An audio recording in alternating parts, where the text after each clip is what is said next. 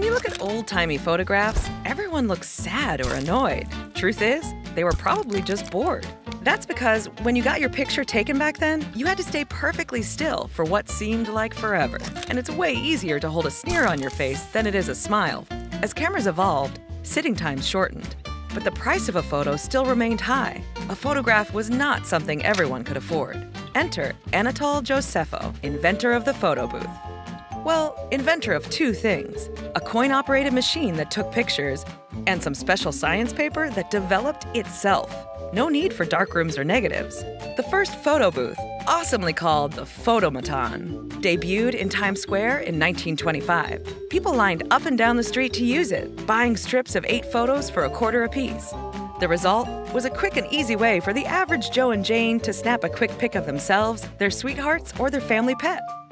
And because of a privacy curtain and lack of a photographer, people let their guard down.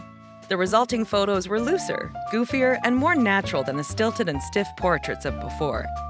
Today, old-school photo booths are few and far between, but their digital descendants are much easier to find. And while they won't produce that distinctive chemical smell or the anxious anticipation of waiting for a strip to plop out, these digital booths can add a fun DIY touch to a wedding or your dog's 56th birthday party.